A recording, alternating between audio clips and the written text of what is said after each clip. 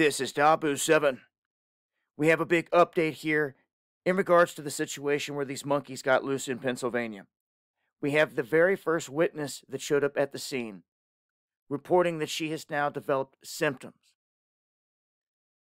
They are not telling us at all what these monkeys were infected with.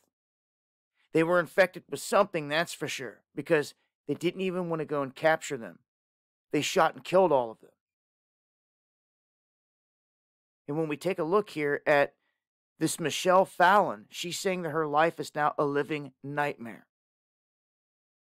This woman is from Danville. She's now experiencing symptoms that she believes is related to her close encounter with these wild monkeys. She was right there as this collision took place. She hopped out, and what is very interesting is she says that there was other witnesses as well, and that they took off. They say they're working to try to find those people.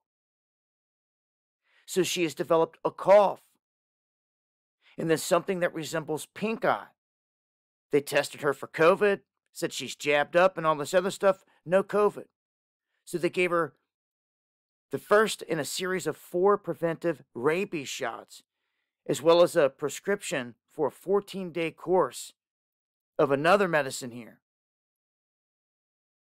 And she's saying, what has happened? What have I come in contact with? How come there was not a hazmat, biohazard, something on this vehicle carrying them?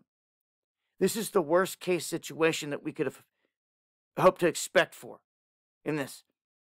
To have someone come out developing symptoms right after coming into close contact with these monkeys. So, there's other people, apparently, that are in this situation as well.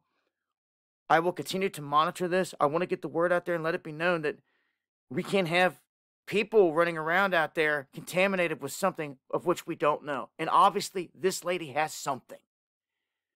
Wild, I know, but this is the reality of the situation. Follow me on Twitter and Getter for live updates, and hit that subscribe button for more.